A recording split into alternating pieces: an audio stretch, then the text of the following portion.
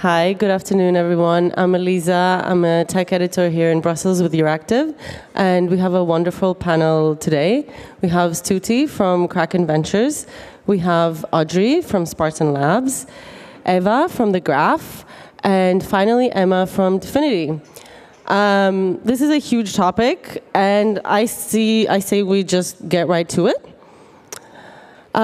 So, Stuti, I wanted to ask you, can you just explain to us what is this trust crisis in AI? Does it exist, and what does it revolve around? So AI has ushered in a completely new renaissance for tech. But one of the concerns is a lot of what is being developed in an extremely centralized way where power is probably going to be sitting with maybe 2 to 3 companies entirely. But at the same time, we are expecting AI to take over many of our jobs, right? So I think this centralization of power behind these models that are black boxes in a way that just completely proliferates the world is something that has made people very concerned at the moment. And I do think that this does open up a reasonable conversation around how can we now start to manage trust and accountability. And I think blockchains have emerged as a potential solution. The good old promise of blockchains in decentralization. Eva, do you want to maybe run through in your mind how it is that crypto can help in this trust crisis?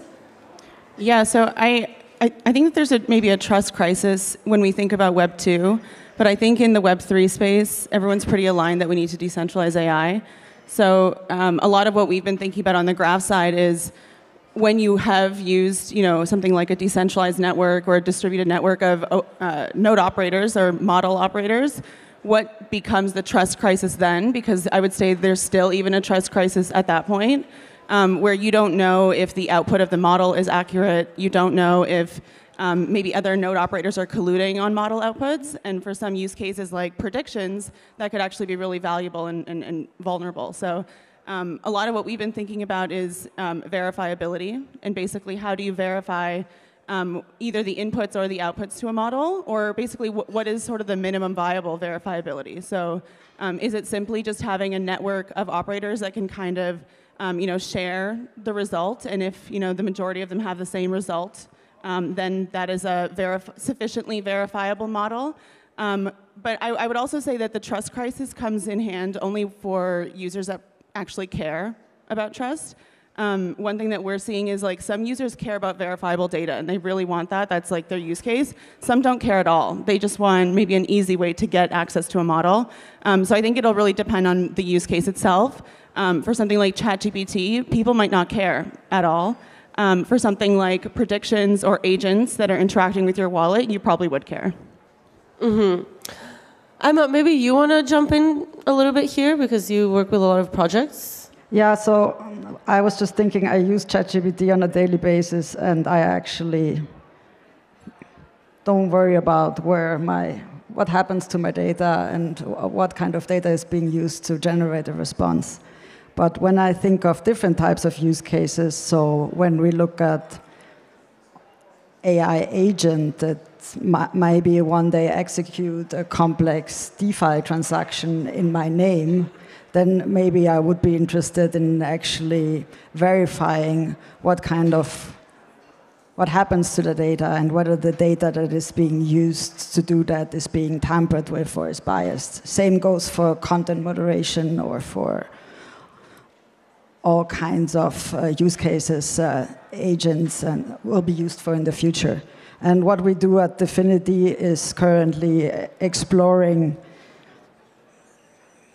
on-chain AI model smart contracts. So you actually run an AI model on a smart contract on-chain. And that actually helps you to verify the data that is being used for that. Of course, this is early.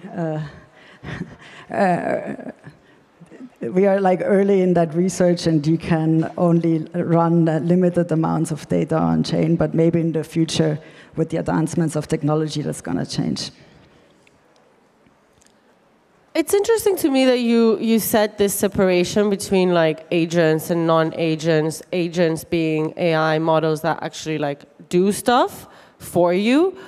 But maybe because I'm a journalist, for me, when I use ChatGPT for knowledge, that is also really, really important because I need to know what the sources are to be able to evaluate this information. So in my view, the trust crisis goes even deeper than that. But of course, I understand that like agents are doing stuff, and much like in real life, we need to know who did what. All that being said, do we actually have the technology for this right now? Audrey, you are a CTO, so maybe you want to speak a little bit on that. Yeah, you know, I think that right now we're in the building of the infra layer. I was just recently at Consensus in Austin, Texas, and everything was about decentralized AI infra. How do we get the data? How do we get enough compute? How do we get, you know, an interaction layer where then consumer or, you know, software can be built on top of? So I do think that right now we're just laying the pipelines, laying the guardrails, laying all of the access and to the training and pre-training so that we can have decentralized applications. I don't think, I mean, there's a lot of experiments, and even at Spartan Labs, we are, you know, incubating some projects that are starting to think about how AI can be more meaningfully used in decentralized applications. But I think that there's just so many step ones that need to happen, especially around like the data. How do we verify it? How do we keep track of like when a model is generated? Is it generated using correct data, making correct assumptions? And how do we ensure that you know, that we can trust it and it's verified the same way we would want to trust and verify a transaction that happens on the blockchain as well? Yeah. I think one of the other things to consider as we're talking about the technology that will enable this intersection of crypto and AI is that crypto and machine learning have very different paradigms. So smart contracts are very deterministic. It's supposed to be if this, then that, every single time. But then machine learning is probabilistic. You know, if I give the same, like, you know, input 5 times, I might get 5 different answers. So how do you actually marry these two paradigms together when we intersect these technologies? And I do think that a lot of this work is being done on the cryptography side, which is very much in development right now. So how do we do it? That's a question for the founders. But yeah, I mean, I think that these are design decisions that founders are taking on individual bases. Some are deciding that maybe a probabilistic approach is okay, but a lot of what's happening is, around this is with ZKML, where the idea is that we do this machine learning computation off-chain, and then what we bring on-chain is the output in a verifiable way, but also the verification that that machine learning operation was actually performed because it was done off-chain. Yeah, and you know, like with AI, there's this saying like garbage in, garbage out, right? So you can't really, if you're getting really bad, you know, results from a model, it's probably not the model itself, it's probably the data that you put in. So I think that if we wanted to start at the basic level of having trust of decentralized AI, it starts with the data. The data is the most important. How is it collected? How is it stored? And how can we verify what data is being used in order to produce a model? And if we can start with some verification there, even though the outputs are, you know, not randomized but differentiated, we can kind of have more trust of that the process works because the data we put in is verified and has some proof behind it. Yeah. You're touching a very important point because I've been thinking, how and why should people actually share their data? Right now, if I contribute my data is going to get stolen and I'm not the owner anymore. And I think the unique capability that blockchain technology has is that you can contribute, let's say, to an AI model that is governed by a DAO and still get rewards for the AI training or the fine-tuning, or also creators economy, right? You could prompt and create an NFT and then still get rewards for it or stay owner of it. While today, everything that I feed into AI models that are run by big tech are now in the end owned by big tech. Isn't that, I mean, related to what, Eva, you brought up in the beginning? Now we're kind of talking about personal data, right? Like my interaction with a certain machine and the data that is generated, which is already in the hands of big tech companies. And I don't know on a day-to-day basis how much people care about their privacy. A lot of people do, but a lot of people don't, and that's why we have big tech companies. So. And then there's, of course, like more industrial or supply chain data, which will naturally gravitate around specific companies. But within this context that we're discussing, is there a problem from the get-go of like the big tech companies that don't necessarily want to build decentralized AI? They just have a lot more data that is probably easier to verify as well? Yeah, I mean, I think it's definitely a challenge. I think everyone in this room agrees that we would love the Web 2 big tech companies to, utilize open protocols. I'm personally a little bit less interested in those use cases because it involves like convincing large companies to change their philosophies. I think us focusing on how do we make the products that we're building in Web 3 better and whether AI can actually help Web 3. And so I think there are actually ways, like, imagine if there was a ChatGPT like experience on every single dApp, like on Uniswap, DYDX, whatever it might be. Maybe that would change the way that people even behave, and we would grow adoption, in Web3 via, AI use cases or AI tooling. So I think there's a lot of really interesting ways that, like, we could maybe even focus more on how to think about the AI problem within Web3 use cases rather than Web 2.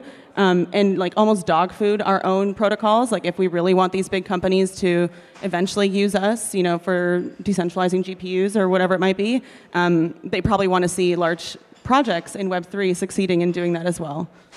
Yeah, I just want to comment on the privacy part. I think that is very interesting. Like tech has been talking about like privacy and data sharing for so long, and it's true. Like people know that they should care about their data privacy, but most people don't in like their day-to-day actions. And in a way, you don't mind sharing your data if it's going to improve your experience. If Google learns what I like and I don't like, and I'm able to like search more quickly for the things that I want, I actually don't care if they're, or to a certain degree, if they're using my data, right? So I think that if we start talking about decentralized AI just from a privacy standpoint, we're going to lose a lot of people because this just isn't a problem that like a pain point that most people feel. So I like the idea of trust because I think trust is really the essence. It's not about privacy. Like with Google Gemini, when it did their launch and people didn't trust the results because there was some special kind of ways that they were, manipulating the models to return in a certain way, right? So I think people can be concerned about trust. If I ask ChatGPT to give me some information or a bit of knowledge, I want to know that it's an objective bit of knowledge that I'm getting from the AI models. So this is why I feel trust is more important. And privacy, yes, it's important, but this is not going to be what brings the masses over to decentralized AI. I do think that there is a difference between, talking about like consumer grade AI and then business grade AI. So I think like while consumers might not individually care so much about privacy and trust, businesses definitely do. And there's some industries that are regulated in a way where they have to. Like for example, with like medicine and hospitals, you have HIPAA, right? So I think that in those situations, this combination of crypto and AI has the potential to unlock functions such as being able to compute over data that is not allowed to sit next to each other without ever actually having to share those inputs, but being able to create a model and an outcome from that verifiably. Mm-hmm.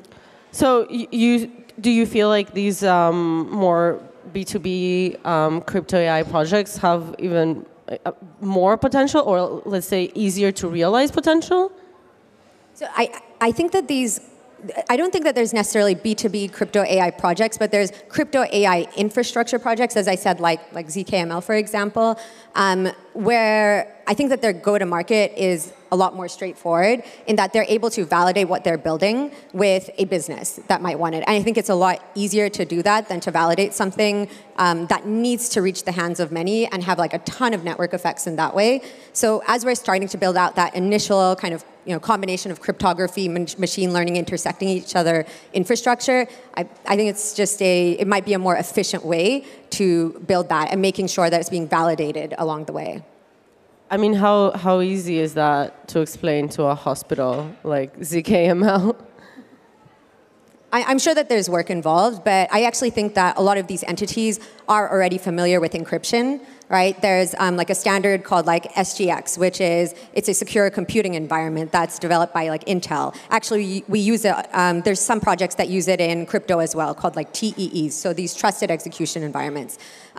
This outside of crypto is called confidential compute. So there are ways that these organizations understand the importance of privacy, and they're looking for ways to preserve it when they do share data across organizations. And I think these advances that we're making in cryptography also are going to enable us to do this without actually having to rely on specific hardware. I've been informed we only have 2 minutes.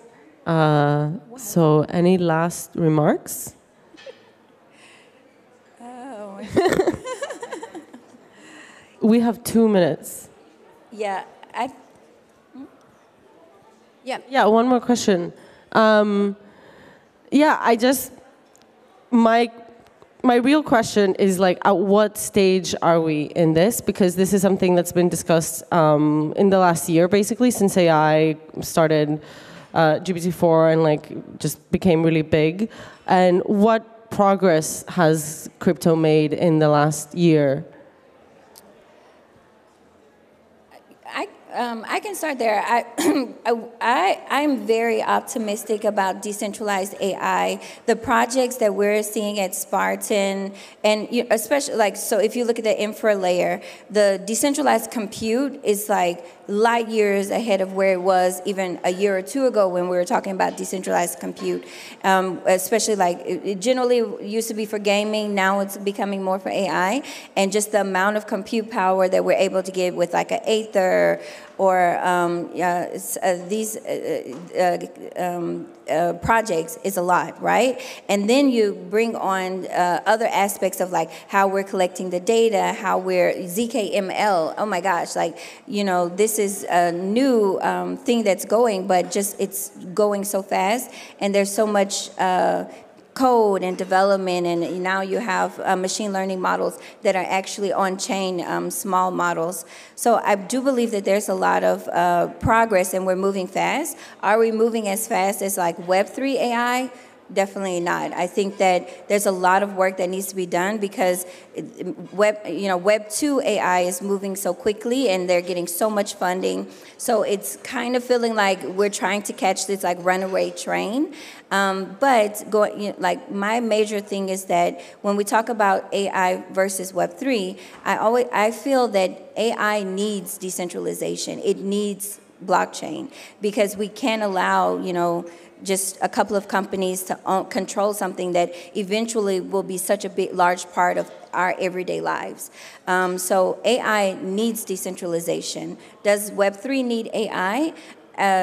Yes, but not to the same degree. Web3 needs AI to improve, user experiences, to improve automation, to improve some of the ways that we interact with the blockchain, but AI needs decentralization, and I hope that more people start thinking about what the future looks like if there's only 3 or 4 third parties that control all of the LLMs that we interact with, or all of the models that determine what we do and if we get hired and if we get pulled over by the police, etc. It's very important. Yeah. I would say that we've made a lot of progress in that there are 10 plus decentralized AI protocols live today, all sort of serving in their own ways. You can run DALL-E on a decentralized network today, very exciting. I would say we haven't made as much progress on the verifiability, and it's a big question mark to what extent and sort of for which use cases that's relevant. I would say we have not made very much progress on the demand side. I don't think there's a lot of companies knocking on people's doors. Even on the graph side, we're still trying to figure out what is the right use case that's actually valuable to dApps or Web3 projects where they want to use AI, and decentralized AI is the right solution. So I think there's a lot more we can do in figuring out within Web3 and Web2, how do people use these networks? What's the right use case, rather than just sort of building out the infrastructure? I do believe the narrative is far ahead of the technology at the moment. Last year when crypto's star was kind of falling because it was post FTX, AI star was rising really fast thanks to all the advances with Claude and ChatGPT. But at the same time, blockchains they tend to be very low throughput infrastructure, whereas AI models are very heavy. So there are very interesting projects at the moment. I mean, I see Keone in the crowd, working on Monad, where they are trying to make this underlying infrastructure much more high throughput. And then on the other hand, we have some very interesting work being done on the cryptography side with zero knowledge to actually allow us to bring computations that we're doing off-chain, on-chain, to be able to actually marry what is being done in the AI side with crypto. I think that some of these things are still in the research and development phase, but it's some of the most exciting technology that I have been seeing being developed in crypto in years. Yeah. Emma, any last thoughts on you from where we are? Don't trust Verify. Yeah.